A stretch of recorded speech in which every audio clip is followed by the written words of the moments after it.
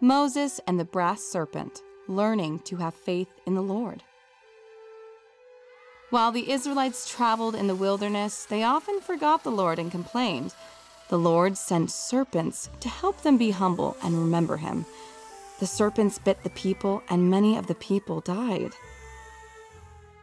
Soon the people repented. They asked Moses to pray that the Lord would make the serpents go away.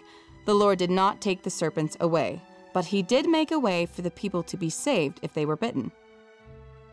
The Lord told Moses to make a serpent out of brass and attach it to a pole. When the people were bitten and looked at the brass serpent, the Lord saved them. The Lord helped the Israelites to be humble and trust in him.